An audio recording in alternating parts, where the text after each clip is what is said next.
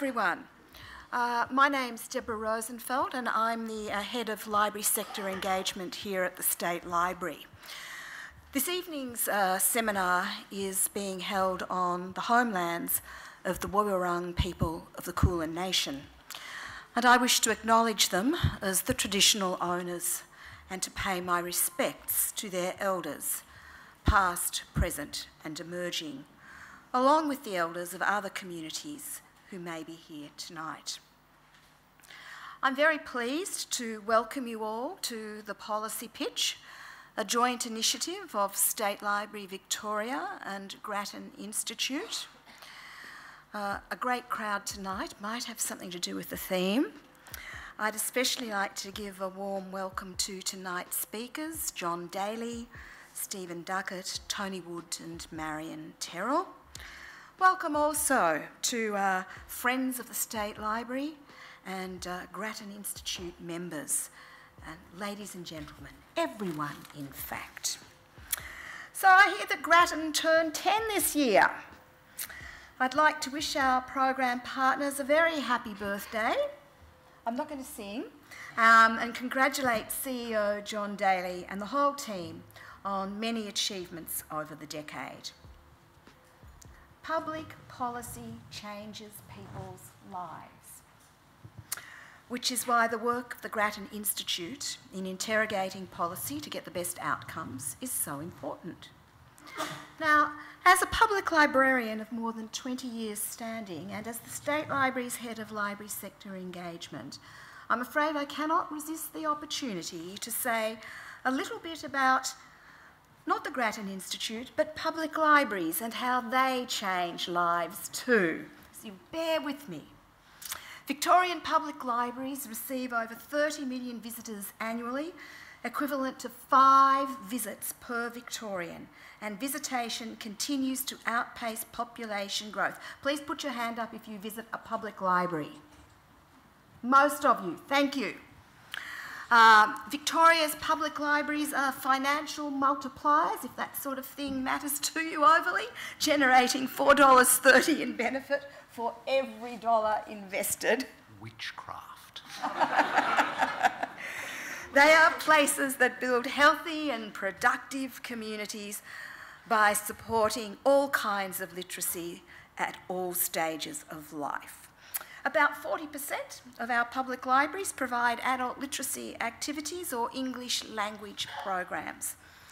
Libraries are the primary providers of early years literacy programs for children aged 0 to 3 and their families, and all the research tells us that 0 to 3 is the most critical age range for developing literacy skills. Public libraries is where it will happen. Public libraries also support digital literacy through the provision of training and free access to computers and the internet. Libraries, public libraries especially, are one of the few remaining places we can go for services and not pay a cent. They are safe and open places for everyone, a meeting point for memory, discovery, culture and ideas. And importantly, our public libraries support many government agendas, including education, literacy, social inclusion, community building, community well-being, mental health, and many others.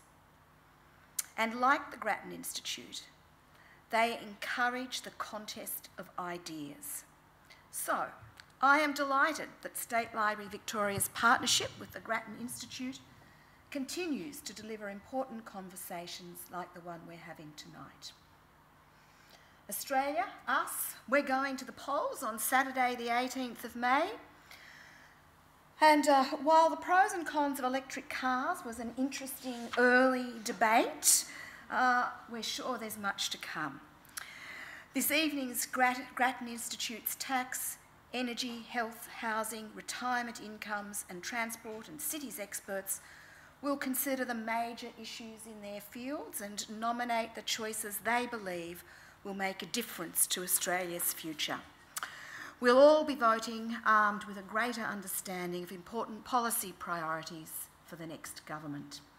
Leading tonight's discussion is CEO of the Grattan Institute, John Daly, immediately on my right. John has published extensively on economic reform priorities, budget policy, tax reform, housing affordability, generational inequality, a matter close to my heart. He's worked at the University of Oxford, the Victorian Department of Premier and Cabinet, consulting firm McKinsey & Co and ANZ Bank in fields including law, public policy, strategy and finance. Please welcome me and join me in welcoming John Daly, Stephen, Tony and Marion from the Grattan Institute. Thank you very much for that very kind introduction from the library, and we continue to really appreciate the support that this partnership is providing in terms of promoting public debate, and as you point out, it's exactly what libraries are for. So thank you everyone for coming, and thank you in particular to, starting on my right immediately, Tony Wood, the Program Director for Grattan's Energy Program, Marion Terrell, who directs our Cities and Transport Program, or more accurately, Transport and Cities, but Marion is very happy to talk about both in either order, and Stephen Duckett, who is the Program Director for our Health Program. It's great to have you all here. I have to bring the apologies of Danielle Wood, who runs our Budget Reform and Institutional Reform Program. Unfortunately, she acquired a very nasty bacterium in the budget lockup and has election-acquired complications, and so can't be with us tonight, and I'm going to do her level best to channel her, although she's told me that I'm not allowed to say that we should lock up lobbyists who breach the code of conduct, so there will be a small prize towards the end for someone who can think of a much more unpleasant punishment for them. And I'm sure with the creativity of this crowd that won't be hard. So, tonight we are talking about the next election. For those of you who've had a chance to see it, we published late last night our Commonwealth Orange Book 2019, which is Grattan's guide to what we think should be the priorities for the next Commonwealth Government. Some of these things indeed are the priorities of one party or another, very occasionally both, more usually neither. But we're also very confident that come 19th of May, whoever gets elected will start talking about at least some things that they were not talking about on the 18th of May. That has been the pattern for many, many years, and hopefully this will give them a guide to, amongst other things, talking about some of the things that they should be talking about but are not yet on the agenda. We call it an orange book because whilst we're in this caretaker period, whilst the election campaign is running, public servants prepare a blue book and a red book as incoming briefs for whoever happens to be the next government. Marion tells me that in fact once upon a time the blue book was for whoever was in government if they got returned, and the red book was for whoever was not in government if they happened to win. Now, of course, this time around, that also correlates to the colours of the parties. There is some suspicion that, in fact, those books are now simply kept with the colours of the parties to major parties to avoid confusion. But whichever way it goes, one is prepared for the government, one is prepared for the opposition, and whichever party gets elected, the other one is literally pulped, or indeed these days not literally pulped, because at the Commonwealth level, I am reliably informed they are in fact handed over to the Prime Minister and ministers on large iPads, so presumably it's simply the iPad that gets wiped. So that's why we call ours the Orange Book, after Grattan's one true policy focus, which is on the colour orange and its derivatives. You can always pick a Grattan chart, as someone said to me a little while back. And I think that this has been a particularly interesting Orange Book, partly because it's been a chance to look back over 10 years' worth of Grattan work, and that's quite a lot of work, and essentially try and put it together in a coherent package that says, well, here's a program for the next government. It doesn't cover everything that's at stake in this election. In fact, it's quite short on electric cars, but it does cover a very large number of the issues that the Commonwealth Government is responsible for, about 80% of Commonwealth spending. We've talked about some of the things that are there. It doesn't cover defence, national security issues, doesn't really cover migration, properly. It doesn't cover early childhood, doesn't cover social services, a number of things that Grattan, frankly, hasn't done work on, and therefore we don't feel qualified to talk about them. But there's a lot of territory it does cover. One of the other things that's a little bit different about this Orange Book is that we've tried to create a scorecard of how Australia is doing. So we picked 9 countries other than Australia that look very like Australia. We have one very enthusiastic member of staff, Matt Cowgill, who was on a slow Melbourne Cup day, decided that he was going to build a little app that allowed you to decide what it was that you thought made a country most like Australia, and you can play with those different things. If you're really excited, you can go and play for yourself on the blog. And I can assure you that you will wind up with almost always more or less the same group of 9 or 10 countries. It's actually remarkable how stable it is, unless you decide you really don't care about how small the population is, in which case you will discover that Luxembourg and Iceland look quite like Australia, apart from the fact that they have about 1% of the population. What this scorecard does is then look across a huge range of areas that we do cover: economic development, energy, cities, transport, health, regional development, and so on, and ask, if we take the 2 or 3 key metrics that explain how we're doing, where are we? And how do we compare with the countries that we like to compare ourselves to? So, frankly, Mexico does not make the cut. If we're doing a lot better than Mexico on health, the right answer is, well, I would hope so. The real question is whether we're doing better or worse or about the same, and more to the point, whether we can learn from the Canadas, the Japans, the South Koreas, the Netherlands, the Germanys of this world, the countries that, frankly, I think most Australians think that are our peers. So that's what we're trying to do, and then the question is, what comes out of that picture? So if we look at economic development, for example, we discover that in terms of income per capita, we're doing kind of okay, but nothing very special. We're, if you like, in the bottom third of that group of 10. And when you look at the history, essentially what happened was that we did really well relative to everyone else through the financial crisis, whereas most of our peers essentially went backwards and then went flat. We had this period of really very strong economic growth or income growth through 2009 all the way through to about 2012. And then since then, frankly, not much has happened, but economic growth in other countries has really picked up, and they've essentially taken away from us. So that's the kind of the overall economic and income story, but that's not the only thing that matters. Tony, how are we doing on energy? I think the answer is not so good. In fact, exactly the opposite, because our energy, our electricity in particular, is more polluting, less reliable, and higher in emissions than any of these countries across this in a comparable basis. Now, when you look at them in a bit more detail, we're not as expensive as Germany, and we're not as unreliable as New Zealand. But all the other ones, we kick it out of the park, and on the emission side, we are so far in front of everybody else that the other two don't almost matter. And so we've got some really interesting challenges. The one where we aren't so bad, despite a lot of concerns that people in this country have, is on gas, where our gas prices are actually about the middle of the pack. The reason it seems a lot worse than that is because our gas prices have gone up a lot, because they used to be very cheap. They're now a bit more expensive than the US and Canada, but pretty well line up with just about all the other countries that John's been talking about. So we've done a pretty good job of making sure that we achieved an electricity system that was pretty unreliable, low emissions, and we didn't even get it cheap. We've got some ways to go. So, Marion, we didn't have metrics for transport. Why not, and what does it say? So transport is pretty prominent in elections, but we don't have a metric because it's quite hard to make comparisons between countries on a metric that would make sense in this context. So what we will expect to see, I think, as the campaign unfolds, is that the major parties will promise all sorts of big infrastructure projects, and that will be, that's the form that their promises take. And looking back to what happened at the last federal election, what we saw there was that they promised all sorts of things, and typically without doing their due diligence.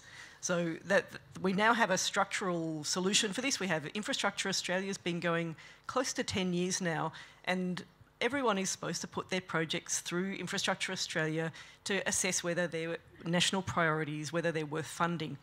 But in the last election in 2016, what we found was the coalition only had 15% of its promised money was in the category of endorsed by Infrastructure Australia and a high priority, 3% for the Coalition and 0 for the Greens. So I think that'll be the thing to watch in the sense of comparison, that looking at this comparison over time, I think we can hope to see a bit of a better result this time, but we'll see. And we will publish something on this a bit closer to the election when those promises unfold. So on housing and schooling, we're not doing particularly well either, but we might jump over those and talk about health. Stephen. So in contrast, health is a good news story. So if you look at a measure of cost and a measure of outcomes, on cost, whichever way you measure it, health expenditure per head of population or a share of GDP, we're in the right quadrant, lower than the average of our peers in terms of those measures. In terms of outcomes, we used life expectancy, but as it turns out, it doesn't matter if you use other measures either, like health-adjusted life expectancy or avoidable mortality. We're in the right, we're above the average of our peers. So better life expectancy, lower costs is a good sign. The third measure we used, though, was not so good. We looked at consumer out-of-pocket costs, and Australia is on the very high side of that. I think only South Korea of our comparable countries is higher than us, and so we are a very poor performer. We rely more on out-of-pocket costs than other comparable countries. Thank you. And if you look at a couple of the others, one interesting one, given that I suspect retirement incomes is something we are going to hear a little bit more about in this campaign. There's started to be a debate about superannuation in the last day or two. Australia has some quite distinctive patterns. In terms of how well do people live in retirement if they're on relatively low incomes, the answer is, it's not too bad. So what we call replacement rates, what are your resources in retirement relative to your resources before retirement?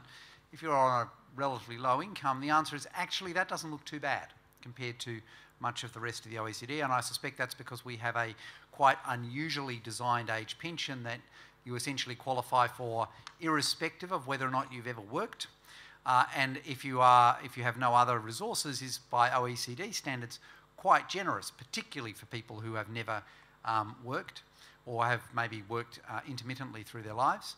But on the other hand, we have a system in which government's liability today for pensions, and indeed in the future, is relatively very low. And that's because on the other side of the age pension, we don't pay you any more than the basic rate, and whereas a lot of other OECD countries pay you more if you have contributed more over your life, and consequently they have quite large pension liabilities already, and they will get much larger over the next 20 or 30 years. Maybe the last one to focus on is around the integrity of our institutions, because I think our self-image of ourselves as a country is that we have pretty clean institutions, that corruption is not a problem in Australia, that government is well run. And I think one of the things that comes through as we start to compare ourselves is, we're not actually doing as well as we might think relative to these peer countries. We are typically at the bottom or pretty close. And we've got worse, materially worse, in terms of falling down the rankings over the last 10 to 15 years. And when you look at where we are in terms of our institutions, in terms of the way that we do, or more to the point, don't, at a Commonwealth level, control maximum spending on campaigns, donations disclosure, who is lobbying whom, what you're allowed to do after you leave politics, so that you don't get the situation of a minister moving straight into the industry that they were regulating. On all of these things, the Commonwealth government is doing worse than a number of other countries overseas, and interestingly, much worse than the states. Indeed, literally today, a decision has been handed down by the High Court that says that the restrictions that Queensland has put on political donations will in fact apply effectively to people in Queensland through the Commonwealth election campaign, which is frankly going to create a constitutional mess that a lot of constitutional lawyers are going to have a lot of fun with. And as an ex-constitutional lawyer, I agree, I approve of that state of affairs, but it does illustrate the way that the states, many of the states, have got a long way ahead of the Commonwealth in this area. So if we look at that overall scorecard, with the exception of that, very obviously bright spot in health, it'd be fair to say it's, if your child came home from school with that, it's a mixed report card. There's a kind of A for health, but there's a lot of C's and D's and 1 or 2 E's, energy for E for energy. And you would be saying, John, I'm really sorry and very, very disappointed with you. And I think you ought to be focusing a little bit harder over the next year or so. And one of my favourite charts in the report is one that looks at the major reforms in Australia over the last 40-odd years, so going back to the beginning of the Hawke-Keating reforms. And when you kind of plot those major reforms against, over time and relative to the governments that made them, it really is very true and very obvious that there were a lot of very, very substantial reforms that went through under Hawke-Keating and that are now very much part of the furniture. It's also quite obviously true that there were a lot of things that went through under the Howard government that have stuck and that are also very much seen as part of the furniture. But it's then pretty clear that under the Rudd, Gillard, Rudd, Abbott, Turnbull, Morrison governments, firstly, there is substantially less in the way of major reform, and secondly, there's a lot of reform that's been rolled back. So carbon pricing being the most obvious example, but for example, the Abbott government's initial proposal to move the age at which you can qualify for the age pension up to 70 and then walking back from that, which would have been a very substantial reform, is one of a number of things that have happened or have been proposed and committed to by governments, but then they have essentially walked back. And that's made a relatively thin set of reforms look even thinner. But it struck me as I was thinking about this, Stephen, if health is the kind of bright spot, the A on our report card, is there something differently that we've done about health reform in Australia over the last 15 years? Or was there something that we did differently 20 years ago that's managed to carry through and maintain our position in terms of delivering very good health outcomes for relatively moderate costs? So I think there's been a remarkable stability in health policy from about the 1980s onwards. So with Medibank was introduced in the mid-70s, then slowly demolished over the 70s and early 80s. And then come the election of the Hawke government, as part of the Accord, Medicare came in, and the Health Minister Neil Blewett saw it as his job to keep Medicare stable. That was stable right through the 80s into the 90s, and John Howard, as Leader of the Opposition, said, we're not going to destroy Medicare if we get elected, and then they kept that promise right through the 90s, and so by and large there's been an enormous stability. So major reform in the early 80s as part of the Hawke-Keating years, and then that has been solidified and kept. And that has meant that there's been reasonable access both to primary care and hospital services, public hospital services, which has provided a really important infrastructure that Australians value. And so I think that's been a major important factor. Whether that's a factor that distinguishes us from everybody else, it certainly distinguishes us from the United States, which has got the worst health system of the advanced economies in terms of life expectancy or cost, but it has been one of the outstanding features. One of the other things that struck me as we were looking at that shift in history was the way that we're seeing a lot more government intervention, and I guess, Tony, nowhere more than energy. I thought governments had kind of got out of the generation business.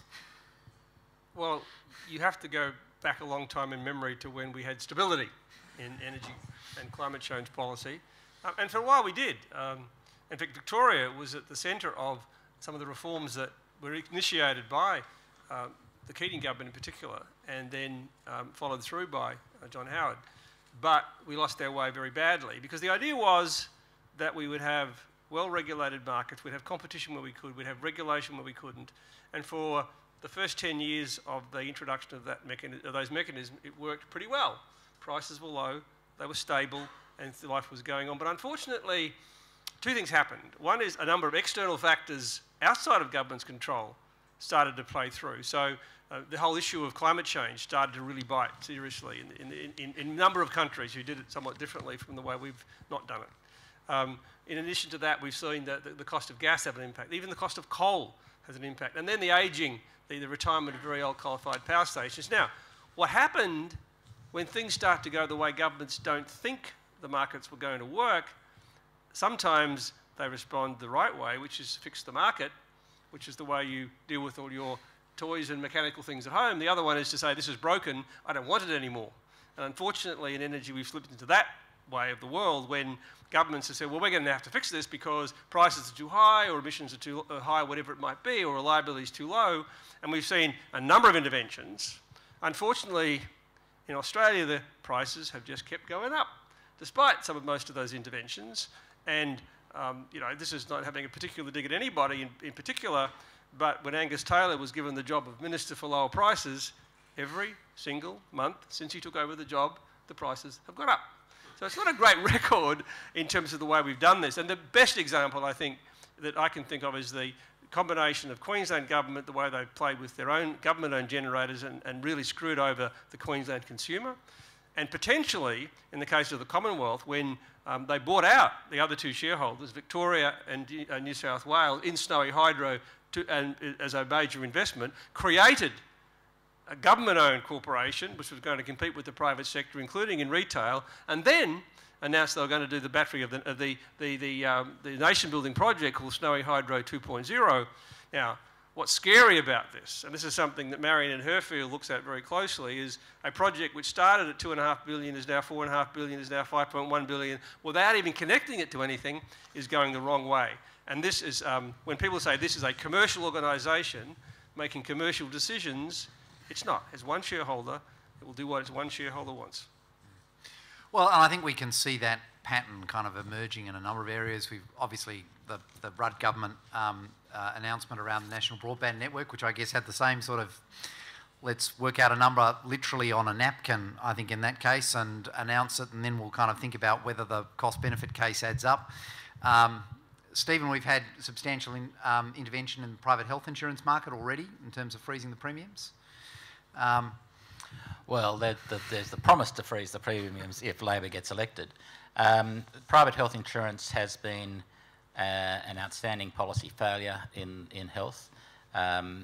What's happened over the last 20 years is in 1996-7, the then, I think, Michael Woodridge as Health Minister introduced the first subsidy to private health insurance in recent times, and it costs $600 million in dollar terms, not in real terms, but in actual dollar terms, it's now about $6 billion. Obviously, price when you take CPI and population, there's a much lower growth, but a lot of money is now spent on the private health insurance rebate, and there's a lot of complaints. About 45% of the population has private health insurance, and there are two factors which are driving that industry in a vicious cycle. The first is young people are either dropping out or not joining, and old people are staying in private health insurance, and so the risk pool is getting worse and worse and worse, and so the average 35 to 45-year-old is now drawing proportionally much less out of the fund, and the average older person is drawing much more, and so it is. So from a pure business proposition for a 35 to 45-year-old, health insurance is much less of a good investment. And the second thing that's happened is that over the same sort of period, in the mid-90s, if you took out health insurance, you basically had top cover. 65%, I think, of the people who had health insurance had a product with no deductibles, no upfront payments if you went to hospital, and everything was covered. today only 16 or so % have a top cover. So we've shifted from 65% with top cover to 16% or so with top cover, which is a massive transfer of risk away from the health insurance funds to the consumers. There's been no increase in health literacy, so the consumers don't know what's happening, so they're disappointed when they discover big out-of-pockets, which is then causing people to be more and more dissatisfied. So private health insurance policy is a mess. It's got to be addressed somehow in the next term of government. Labor has promised a review by the Productivity Commission. We think the Liberals should say, look, we can't just keep propping it up and patching it up with gold, silver, bronze and so on. We've got to actually step back and say, what's its role, what are we going to do, and how is it going to go forward? So, Stephen, we've kind of leapt into one material health reform. One of the things that we did as part of the Orange Book was take the big step back once we'd kind of got to the end of it. We'd all written out our very long wish lists of all the things we would love the Commonwealth Government to do, and we forced ourselves to ask, so out of all of this, what would you prioritise? The reality is no government can do everything. No matter how talented your Prime Minister and Ministers, resources are limited. The most scarce resource of all being, if you like, prime ministerial and ministerial time. The time and political capital to go and argue for difficult reforms and make them happen. If you try and make 8 reforms happen at once, I can guarantee you that only one of them will happen, and it'll be the one that in fact doesn't matter very much. And so how do you take out of all of this what's big and what's relatively little? So we went through that exercise. You can see the prioritisation that's in the Orange Report. I think it's actually one of the substantial contributions that it makes. And we essentially prioritised on 2 dimensions, a little bit familiar to those of you who've seen our Game Changers report. One, is it big?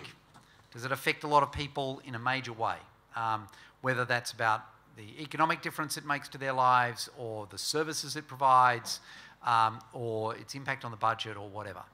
And then we asked, is it doable? Is it something that the Commonwealth is responsible for as opposed to the states?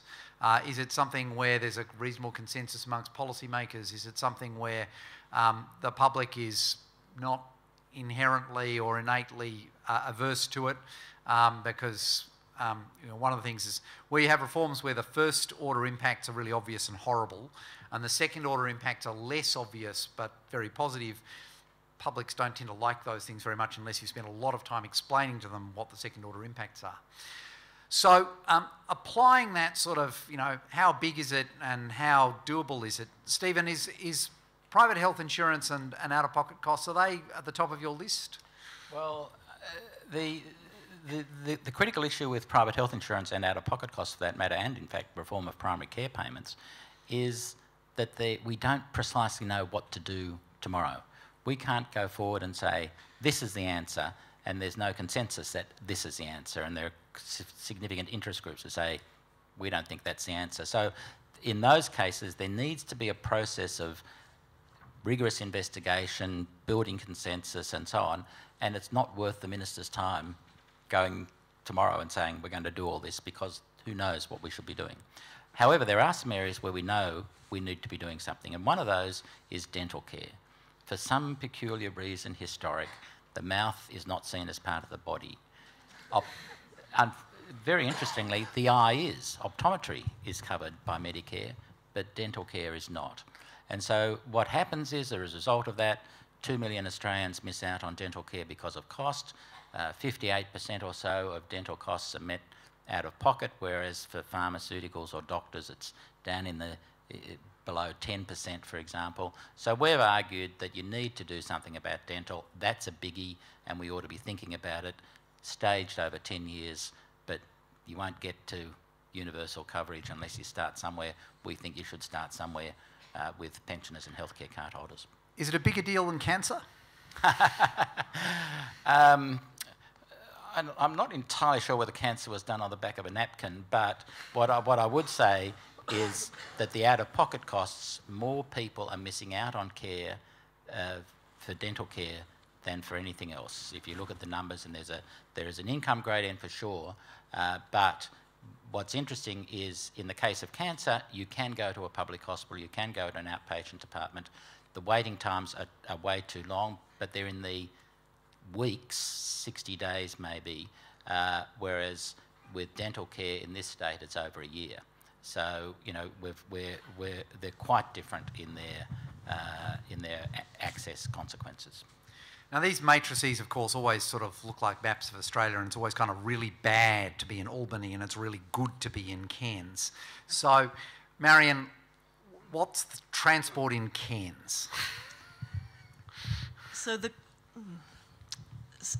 Commonwealth has an interesting role in transport and in cities for that matter, because it doesn't own the transport network and it doesn't run the transport network, and it doesn't really have jurisdiction in cities.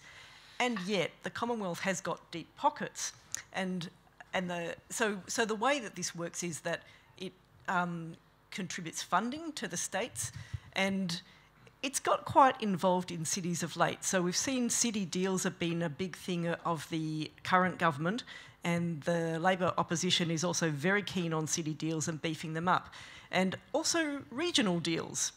So it's a different kind of structure, but essentially I think what's going on here is that politicians are responding to what we're seeing with very rapid population growth in some places, so in southeast Queensland, here in Melbourne, and in some of the big cities, and also some but not all of the medium-sized cities. And at the same time, and the congestion and crowding and those kind of concerns that people have. But on the other side of it, some regional areas are crying out for population and this kind of thing. So it's trying to solve two quite distinct problems in one fell swoop. And I think what it's going to mean in terms of priorities is that we will get the Commonwealth continuing to pick and choose what projects it wants to support and what states it wants to support them in and that kind of thing.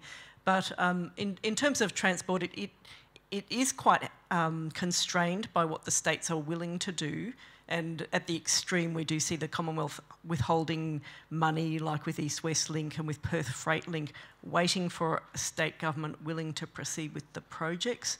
But by and large, the projects are generated by the states, and so the Commonwealth gets to choose from projects that have been essentially nominated by and large by the states.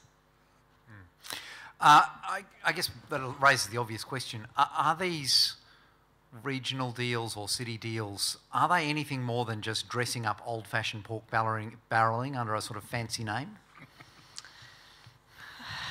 They're a mixed bag, I think, John. So some of the ones that have been... some of them have a lot more development work behind them than others, and I think in that category I would put the Western Sydney city deal and the what looks like the imminent Southeast Queensland city deal. But I think this all kicked off with the Townsville Stadium, and that one, I don't know that there was a lot behind that one. Right. Tony, where are we on energy? I'm guessing that climate change is somewhere in Cairns. Well, I have a, John, I've got a cartoon on my desk, and there's a older couple, watching television, and they're sitting back, and the lady says to her, presumably her husband, the news is saying that Australia's economy is going very well, but the planet's environment is going very badly. And he turned to her and said, well, aren't we glad we live in Australia and not on the planet? And it seems to me we've been playing that game along that line for quite some while, because at the core of some of the challenges I mentioned before in relation to electricity prices and reliability, at the core of them is a failure of climate change policy.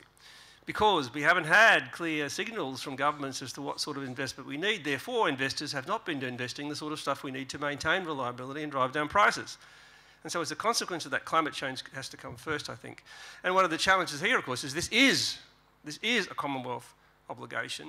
And it's in the absence of that we have seen state governments intervening on climate change policy, not in ways that make a lot of sense, but you can understand why they do it. And we've seen, and some of you may have read about this in the news, where courts and regulators are also taking a role in this because they're not happy with the way the Commonwealth's doing this. So I think, and business has changed as well, John. So I think on this issue, we have to start to put in place the beginnings of an emissions reduction policy. And when we start this journey, we'll actually find we can go a lot faster, it'll be a lot cheaper, and we'll end up with cleaner air, cleaner energy than we ever thought. But starting it is the really hard thing to do. And the rest of these things that we then have importance, which is getting our reliability right, getting our costs down will largely flow from getting the first one right, because the other ones also involve a harder task, and you mentioned before some of the harder things is then working with the states and territories, because we have this thing in Australia called cooperative federalism. Unfortunately, sometimes it looks more like uncooperative federalism. Thank you. So, of course, Tony runs the small program at Grattan, which is energy, and I'm responsible for the large program, which is retirement incomes. Now, dirty secret. As Australians, we spend more money having our superannuation managed and administered than we spend as households on energy. It's a sobering thought that for all of the yelling and screaming about higher electricity prices, in fact, we're spending more money having our super managed. And so I would suggest that one of the things that's sort of more up on the Northwest Cape even, than many of the other things we've been talking about is how much we spend having our superannuation managed.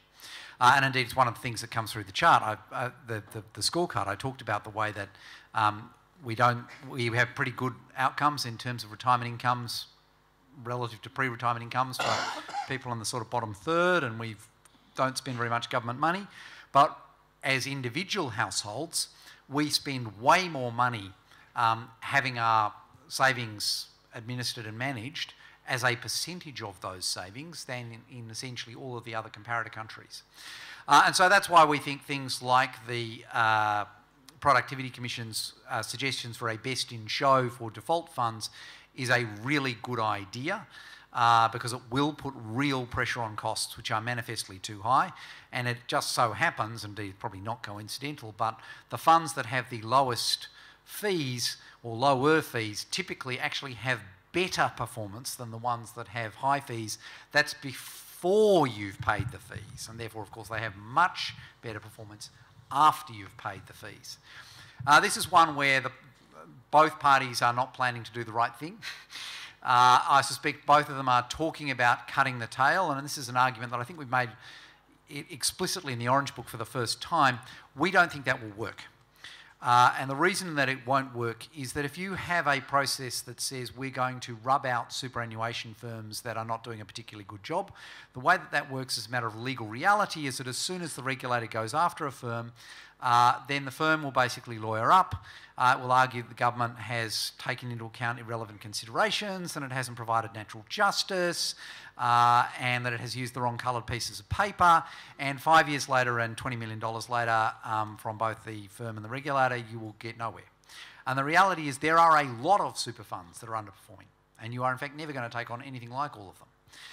Whereas if you have a system around best in show where you say we're going to pick 10 of the best ones, even if you pick one and the number 11 says, look, we really should have been number 10, if they lawyer up and go to the courts and say, oh, look, we were really number 10, the way that the courts think about tender processes is they say, we are just not getting involved. Unless you can show us that someone who was involved in selecting the tenders took money from somebody involved in the tender, we're just not interested. And so it turns out that if you try to cut the tail by sort of sitting there with the hatchet and you try and cut the tail, effectively all you'll do is take off a few whiskers. Whereas if you say we're only going to take the top 10, we're going to focus on the head, then you will get the tail. And of course, one of the things that's maybe different about superannuation opposed to dogs is you don't need the rest of the dog. If it's superannuation, you just need, if you've got 15 or 20 pretty good ones at the top, that's actually all that you need. And yes, that's probably going to seem pretty harsh on the superannuation funds that are maybe in the middle, but, dirty secret, this system is not supposed to be run for their benefit. It's supposed to be run for our benefit. That is actually the purpose of the system, and so we should set it up accordingly. The other thing that's a big deal, particularly in an election which is supposedly one of the major issues is about low wage growth, is if we move the super guarantee from 9.5% to 12%, that means that wages will be about 2% lower than they would be otherwise. And when you have very sluggish wage growth as we do, that is a big deal. And as you all may be aware from the work that we published in Money and Retirement, Australians are already in the position that the vast majority of Australians have income in retirement that is sufficient to provide a lifestyle that's essentially comparable to the lifestyle they had before they were retired. And if we are already in that world, and if we are already in a world in which retirees are by and large more comfortable with their financial situation than everybody else, it's very unclear why we would want to inflict effectively a wage cut on people who are working today. So that's, I think, a very big issue. And the only one I'd like to finish on is in terms of integrity reforms. We could be doing a lot better. We should have limits on the amount you're allowed to spend on a political campaign. We should require that you must disclose donations, not the current threshold, which is 13,000, which is very, very high, but something much lower than that. And we should also require that donations be aggregated up so that if you donate, call it $1,000 twice, then we count that. And we should also require that you still count it as a donation, you still have to disclose it if all you have done is pay for the privilege of sitting next to a minister, which, believe it or not, at the moment, precisely because it is not counted as a donation, doesn't get separately disclosed, which does seem a little ridiculous. So we could be doing better on all of those things. We could definitely be better on regulating lobbyists. So very simple, it's not a solution in this area, but something that would at least push in the right direction, is to say anyone who has an orange pass, which allows you effectively backstage at Parliament, and I fall into that category, as do a number of other people at Grattan, should be forced to to register as lobbyists, and should be required to abide by the lobbyists' code of conduct. And although Danny won't let me shut people in prison up if they breach that code, I'm sure, as I said, we can find other punishments. I, for one, would make them, I'd sit them in a room and make them read through every single one of the rent seeker submissions to a superannuation inquiry. And I think that would be a suitable punishment, but I'm sure we can find other ways of enforcing it as well. Not least, cancelling their backstage passes to Parliament House, which do in fact make the business of lobbying a great deal easier. So those are some of the things that I guess we see coming out of the Commonwealth Orange Book that we could do better. But it's probably time that we hand it over to you as the audience to ask your questions of those of us here about what you think should be, or could be the issues for the Commonwealth election. So we might go to the lady at the back first, and then we'll come to this gentleman in the white just in front. Thank you. Thank you very much. Question for Stephen regarding one of the recommendations in the Orange Book around sugar-sweetened beverage taxes. So great to see that in there. Two parts to the question. Can you confirm that you're advocating for that tax to be directed or borne by consumers? And if that's the case, why are you advocating that that tax be, or that increase in price be borne by consumers rather than taxing the producers instead? So we actually have just said there should be just a tax on the sales, essentially, of the product. What will happen is that the consumers will also change their consumption patterns, and so the incidence of the tax won't directly fall on consumers anyway. There'd be an increase in price. Whether you tax it at the wholesale producer end or the retail sales end, it doesn't particularly matter. We haven't actually we've in our sugar sweetened beverages report, we proposed a particular design, but we're actually not completely wedded to that design. We just set it for illustrative purposes, so we could cost it, so we could estimate the impacts.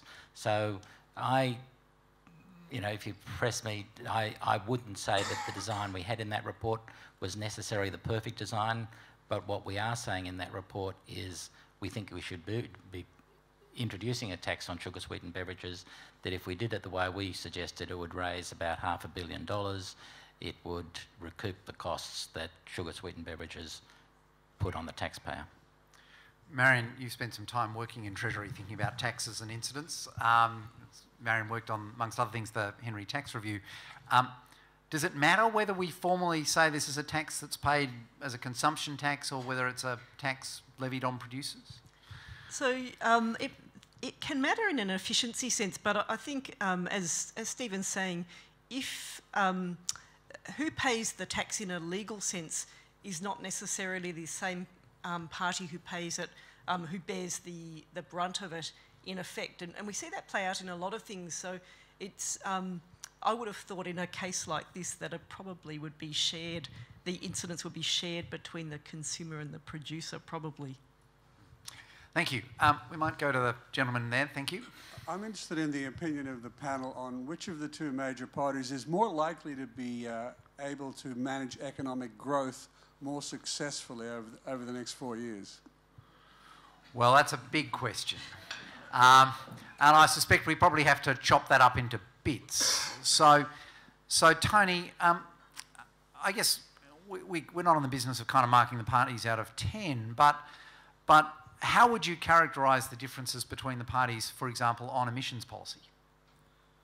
Well, at the moment, I guess one of the key differences, one party has one. And it's difficult to make much more comment than that. It's not, there are things that the Commonwealth, the coalition has been doing, and arguably there's some things that were introduced by the Howard government that have contributed to lower emissions in the electricity sector. But when you look at the actual policies, we are not on track to meet our international commitments. They'll have to be higher anyway, and so that needs to change. And I think if you look at the Labor Party current platform, which has a lot of still to be exposed details around it, it looks like it might have the beginnings of a policy. Remember, the platform that Labor is taking to this election is a Liberal Party policy, which they couldn't support themselves, and what they've done is put a Labor badge on the bonnet and proposed to drive it a damn sight faster. Marion. So when I think about your question from the perspective of transport and cities, I'd say that in terms of transport, it's been quite, there's been an incremental change over the past 10 years as the institutions of the Infrastructure Australia, Infrastructure Victoria and the other I bodies have been established and bedded down. And I don't see a lot of difference between the parties on that front, even though a lot of money is spent. But one area that I think is perhaps worth watching from the point of view of economic growth is the management of cities and their stance towards cities. And what's happening here, or what concerns me with calls to try to move population out of cities or sprinkle population more evenly over Australia, is that a party may well want to have a particular policy to do with its agricultural workforce, and I perfectly accept that you might want to do that, but it's quite a different thing. It's got nothing really to do with congestion. Congestion is aggravating, it is annoying, and people don't like it, particularly if the change is rapid, but it is the flip side of the benefits of density and the benefits that we get from being in cities, which is what draws us all to them. So I think in terms of, over recent years, productivity growth has been slower than history might have led us to expect, and the reasons for that are much debated and perhaps not that well understood. But one thing we do know is that cities are generators of productivity, that more GDP per capita is generated in cities than in other areas. So I suppose I think it's very important not to kill the goose that lays the golden egg here. I think a couple of observations I would make. The first is that I think we should be modest about how much government can change things. So the reality is, year to year, most economic growth is essentially beyond the control of governments, and the big things that will make it go up or down are beyond the control of governments. The big things that will make the Australian economy go up or down, for example, are essentially about demand from iron ore from China. You know, if essentially a large chunk of South American iron ore production and coal production goes offline, that's, you know, very bad news for South America, but very good news for Australia. On the flip side is if the Brazilians and the Venezuelans and the Chileans get a lot of their issues sorted out in terms of tailings dams, you know, that will effectively, and if the Chinese economy doesn't grow so quickly, that's probably, in a funny way, very bad news for Australia. And of course, both those things are completely beyond the control of any Australian government.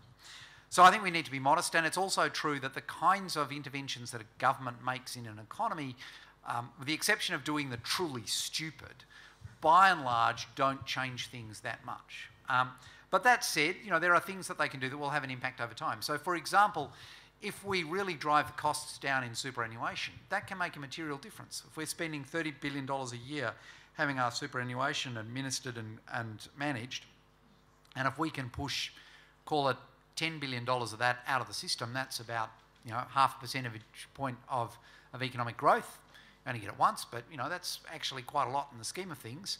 And there are countries who have their, you know, savings managed for that kind of price. So it's doable. You're not going to get there in 1 year. Another interesting one is around the higher education system. We've had a demand-driven higher education system in which essentially the Commonwealth paid for every student that a university was prepared to take. A combination of essentially a grant to the university and a loan to the student. The obvious consequence of that was that the number of students went up, and of course the Commonwealth paid a lot more as a result. The secondary impact of that was that we saw a number of areas where we had shortages of skilled people with appropriate qualifications. The number of those areas with shortages has substantially dropped. So you'd expect that that's probably meant the economy is running a bit better than it would be otherwise. And then the third thing, which is a little more subtle and harder to measure, is it essentially meant that the universities had to compete much harder with each other. Because all of a sudden there were universities that were not getting as many students as they did last year because other universities had expanded their course offerings, and it meant that universities became, in the absence of external pressure, tend to sort of, well, if we took, you know, 50 students in that course this year and 150 that in this course last year and 200 over here, well, we'll do the same next year. As soon as you had a demand-driven system, if this course was losing students, you just shut it down. And I think that that's probably, in the long run, driven some significant rethinking in universities, and going back to effectively a capped system, which is what the Coalition has done in the last year, in the long term will lead to less efficiency in the universities and also poorer match between the courses that students do and what employers demand. Because no matter how wise and brilliant Canberra bureaucrats are in terms of working out where the places should be allocated, my guess is that students make better decisions than they do. Because of course students have rather more at stake. And then the third place that, you know, clearly is at issue in this election is around tax. We've had a lot of discussion about the way that tax cuts will lead to economic growth. And that's true in a kind of trivial sense, that if you reduce taxes, all other things being equal, then economic growth will be higher. But of course, by definition, all other things being equal, debt will also be higher. And at some stage, either spending will have to be lower or taxes will have to be higher in the future. So you can always bring economic growth forwards by cutting taxes, but that doesn't actually make us wealthier in the long run. Tax change only makes you wealthier in the long run if it drives changes in behaviour to either make people more efficient or to increase participation. And that's, I think, something that's been slightly lost in the tax debate that we're having. And I think what's particularly been lost is that we do know something about this. We do know that if you give tax cuts to people who are already earning $200,000 a year, it doesn't change their behaviour very much.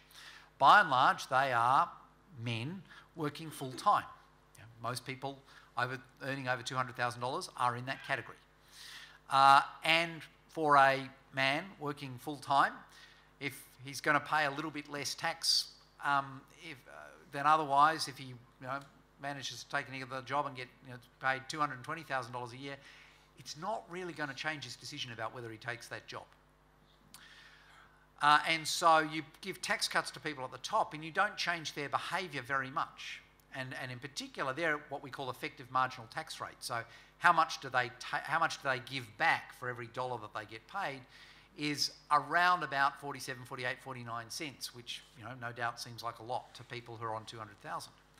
But the people in Australia who really have high effective tax rates are people who are second income earners with children in childcare who would be earning, say, $80,000, which is more or less a median full-time wage in Australia. And they are overwhelmingly women.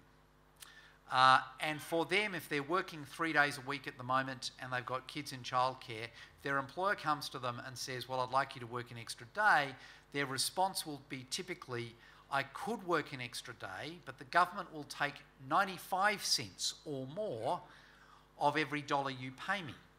And I'm going to have to pay for additional transport, and I'm probably going to have to pay for additional help around the house, and so on. And that doesn't look wildly attractive to me.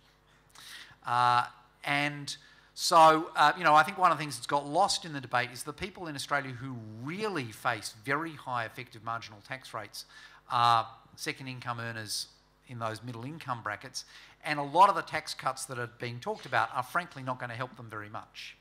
Now, if you really wanted to solve that problem, you would actually have to do a lot of work thinking through exactly how we have designed our tax system, the withdrawal of welfare benefits, particularly around family tax benefit, the costs of childcare and childcare support, particularly the way that the more you earn, the less childcare support you get. Now, that is a genuinely difficult problem. As someone who's had a little bit of a go at it, I can tell you I don't know the answer, and it's really hard. But governments have got no chance of solving that problem, and many countries have much lower effective marginal tax rates for people in that situation than we do. And so one of the things that the Orange Book recommends as perhaps one of the first places to go if you are a newly elected government is set up a review to try and work out that question before you work out your really big tax cuts, and then do your tax cuts having thought that through and design them around substantially improving that situation, because then you really will get an economic kicker. The evidence that that will lead to more women working more hours is very, very substantial, and so it really will have an economic impact. We'll go there, and then we'll go to the gentleman in the centre. Oh, sorry, there's a gentleman here. Thank you. I have a question for Stephen. So looking at the performance of our healthcare system, from equity lens, there's areas like mental health and Aboriginal health that's not performing as well. So how do you think the government should prioritise those areas in terms of the focus? And if you were to give advice to the government to how to tackle those issues, what would your advice be? Thank you for probably the worst question of the evening. So, as it happens, we're just looking at Indigenous health today, looking at differences in cancer survival rates for Indigenous and not Indigenous Australians, and there's a significant difference between the two. And this is, when setting aside the whole issues of housing and clean water and all those other things, and just looking at cancer treatment. Look, cancer survival is different between Indigenous and non-Indigenous Australians. So there are, the way you deal with this is going to be multifactorial, obviously. What you need to do at the primary care level, what you need to do at the specialist level are quite different. At primary care, I should start by saying we haven't done any work at Grattan on all of this, so this is just not necessarily based on Grattan reports, but obviously investing in strengthening the Aboriginal controlled community health organisations to actually get the primary care system right, and also making sure that the hospital system is culturally appropriate to try and get the specialist system right. Similarly with mental health, the good news is there's a Royal Commission into mental health in this state. As you may know, we did a report on quality of safety of hospital care in Victoria a few years ago now, and the only area where we addressed access issues was in mental health, that the access problems in mental health were very great, and we had some quite strong words to say about the need to address the mental health, the problems of access to mental health care. I think the problems are associated with stripping out support in community mental health and then creating excess demand on the hospital system. But I don't want to preempt what the Royal Commission would say, but it's something along those lines I think will come out of it. Thank you. One of the questions that came in advance was a question about what should we do about social housing. So one of the material differences between the parties, it's an obvious difference, query whether it's material, as the ALP is promising to put a sum of money, although in fact over the first 4 years it's actually quite a small sum of money. It's I think only about 200 million, towards building more social housing. And in particular, promising a scheme a little bit like, although it's unclear how like, the National Rental Affordability Scheme, NRAS, that existed under the Rudd-Gillard governments. The short answer to that question is we don't think it'll make all that much difference. And the thing that will really make a difference to the affordability of housing, both for people on middle incomes and for people on low incomes, is essentially what's the balance between the number of people looking for housing in Australia and the number of houses and apartments that we've built. And as far as we can make out, the dominant issue is that combination of state government legislation and the way that councils administer that planning legislation has, particularly in Melbourne and Sydney, to a significant extent slowed down the rate of housing construction relative to population growth, and that's essentially meant that the price has gone up, because that's usually what happens when demand doesn't meet supply. And so if we are serious about this problem, you don't try and kind of throw a bit of money at the social housing sector and hope that that fixes what's actually a really large problem. You are going to need to deal with planning systems. Now, of course, that's something that's primarily an issue for state governments, but it is something that perhaps through city deals, the Commonwealth could be providing financial incentives, which is of course a polite word for bribes, to state governments and to local councils to say, well, if you do indeed make it easier for more dwellings to get built, we will give you some money to improve the local library, of course, to improve the local park, to pay for upkeep on the local park, whatever it might be that will really help that local community. So that's going to make a big difference. We do need more social housing for people who are homeless or pretty close to it. And we've seen very little growth in that, and that's a problem when we've had very substantial population growth. But we would suggest that if we are going to solve that, then the next scheme will have to be very different from the National Rental Affordability Scheme. We talk about this in the Orange Book. In particular, we shouldn't be giving anything like as large an incentive to developers, but we also need to target that housing much more tightly right at the people who need it, rather than what happened under NRAS, which is frankly quite a lot of middle income earners wound up just getting cheap housing because they won the lottery. And that doesn't seem a particularly good use of public money. So now I think we had a question over here. Thank you. A question for Marion. You've touched on the federal-state issue. Which of the parties are best able to deal with effectively deal with federal-state financial relationships, and which of them might be able to tackle the issue of duplication of effort? And in fact, what is the economic cost of duplication of effort by federal and state governments in so many sectors, including transport? Yes. So the question of which party is best equipped to work with the states is an interesting one. Sometimes it does happen that if there is the same colour of government at state and federal level, that works better, but it often seems not to work especially well, although a difference can be stark. So it's not completely obvious, I think, which way that will play out. And it will depend, I think, a lot on what sort of structures they set up, and in particular, I think this question of city deals is going to be, it could be quite important, because it could be a different mechanism for the Commonwealth being a bit more interventionist in transport and other matters. So they're being used for things like the framework for giving funding for major new rail and freeway infrastructure. And so I do think that they're going to be important, but I think structurally both parties are at least sort of pay lip service to the idea that they're committed to these institutions of independent infrastructure advisory bodies, and I think it's unlikely that there'll be any substantial difference between if there were to be a Labor government returned to what we have seen under the coalition at present, or if a coalition is returned, that they would have any substantial change in their existing practice. So on that slightly depressing note,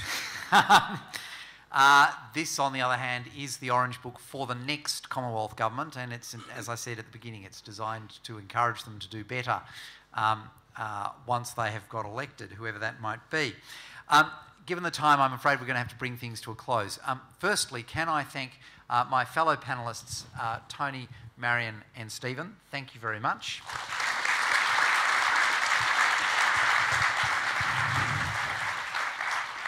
I'd like to thank again the State Library, our very generous hosts for this evening, and the important role that libraries play both tonight and much more generally. I was delighted to see how many people here do use public libraries.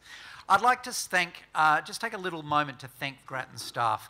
I think there's 183 pages in the Orange Book. It's an attempt to summarise 10 years' worth of Grattan work. As we say somewhat unusually in the introduction, every single member of Grattan staff over 10 years has effectively contributed to the material in the in the Orange Book. And you know, I want to thank them. It's an enormous body of work. I would like to think that it's already made a difference, much of it, but hopefully it will make even more of a difference in future.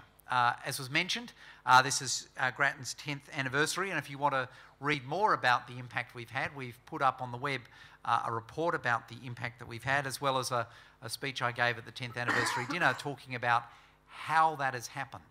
What is it that happens behind the scenes that perhaps gives you an idea about the enormous work from Grattan staff that's gone into producing not only this report, but all of the things that lie behind it.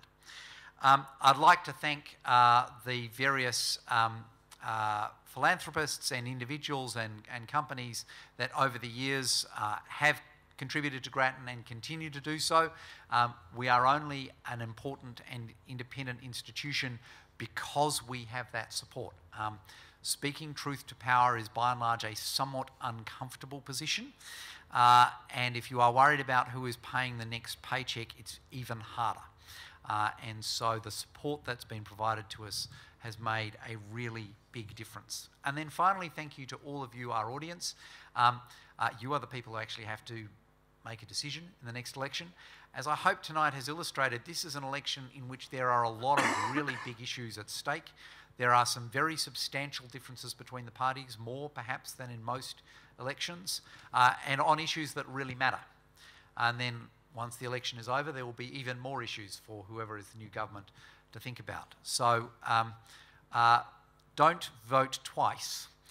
You don't need to vote early, but you do need to vote wisely. And I look forward to seeing you at the next Grattan event after you've done so. Thank you very much.